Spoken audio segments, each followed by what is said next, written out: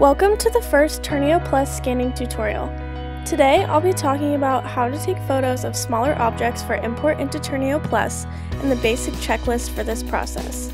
I'll be making another video on the same process for larger objects, so keep a lookout for that. Step 1. Start by aligning your camera from above the object if possible, or just the highest possible point that you can reach. Step 2.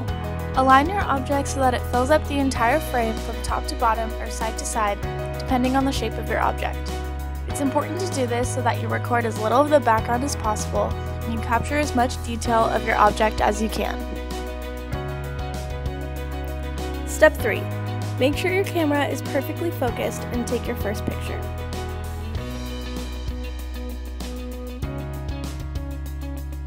Step 4. Move about 6 degrees to your right or to your left and take the next picture. You can take more pictures than this if you'd like, but this is the general minimum recommendation.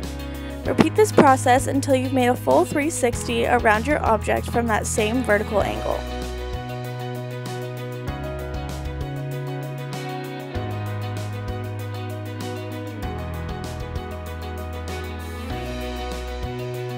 Step 5. Move your camera down to an eye-level view of your object and repeat steps 2 through 4.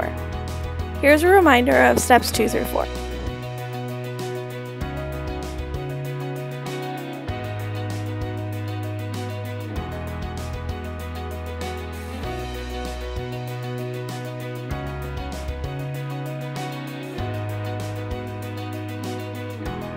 Step 6.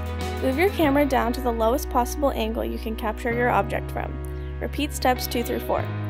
It's very important to capture these wider angles before zooming in to capture any other details, because it gives a good base for the 3D model and allows for any closer angle or zoomed in pictures to be placed properly in the 3D model.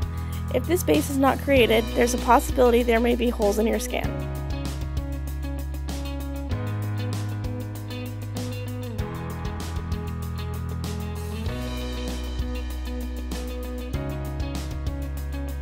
And finally, step 7 is to import your photos into Trnio Plus and wait for your model to be processed.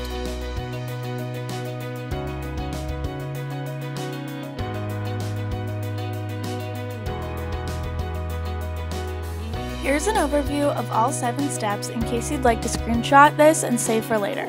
Thanks for watching, and check back for more Trnio tutorials.